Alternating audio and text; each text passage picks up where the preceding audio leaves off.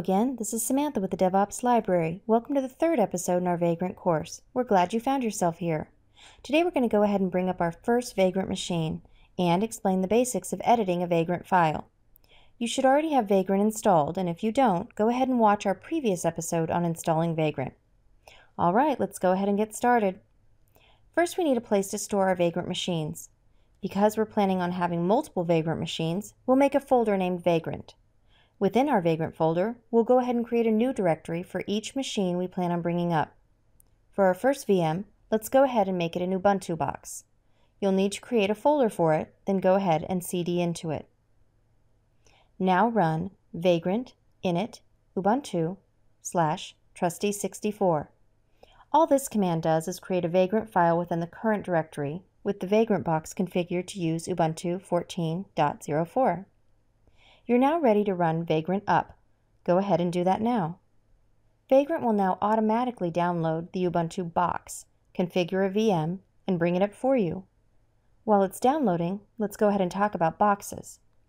You may be wondering where Vagrant is pulling Ubuntu from, and how we knew to use Ubuntu /trusty64. The answer to that is that Vagrant automatically searches HashiCorp's Atlas, which can be found at atlas.hashicorp.com/boxes/search. Atlas has a wide variety of boxes to choose from, and you can even create and upload your own. Each box is essentially just a base image configured specifically for Vagrant. And if you're interested in creating your own boxes from scratch, we're going to go ahead and cover that in a later episode.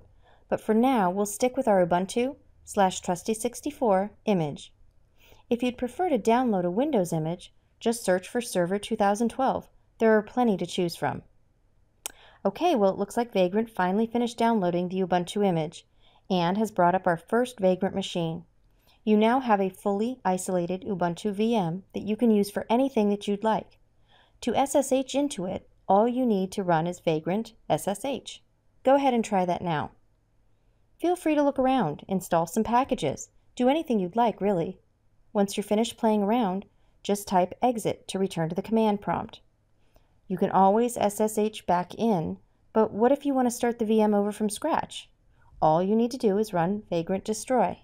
Vagrant will then clean up and completely remove the VM, so that the next time you run Vagrant up, everything will be completely fresh and new. Well, that was easy. Alright, now that we understand how to bring a new VM up and destroy it, let's try looking at the Vagrant file that Vagrant automatically created when we typed vagrant init. Just open it up in any text editor. We strongly recommend Sublime Text or Notepad++. It may look daunting at first, but it's not, trust me. Go ahead and remove every line that's commented out, and you'll see what I mean. It's exactly 3 lines, that's it. Essentially, all we're doing right now is telling Vagrant what box we'd like to use for the VM. While each Vagrant file is actually just Ruby code, you should be able to configure nearly everything without ever needing to learn Ruby. If you do happen to know Ruby, you should feel right at home. The only thing that the Vagrant file needs for launching a VM is a box, and thankfully, once you've downloaded a box once, Vagrant will save it for future usage. You can see in our Vagrant file that our box is set to Ubuntu /trusty64, because that's what we passed in when we ran Vagrant init. Later on, if you decide you'd like to change the OS, this is the only line that you'll need to change. When you run Vagrant up, Vagrant will automatically check to see if there is a newer version of the boxes you're currently using. If there is, just run Vagrant box update to download the latest version. You can create as many Vagrant machines as you want from each box, because Vagrant only uses the box as a base image to clone from. Also, you can use boxes that aren't hosted on Atlas by specifying a URL directly to them with Vagrant box add. To see a list of all the boxes you currently have installed, just run Vagrant box list. If you decide you no longer want a box on your system, just type Vagrant box remove, followed by the name of the box. There's so many different options when you use Vagrant. It's really cool.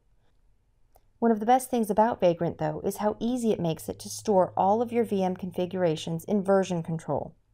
We recommend storing all of your Vagrant files within something like Git.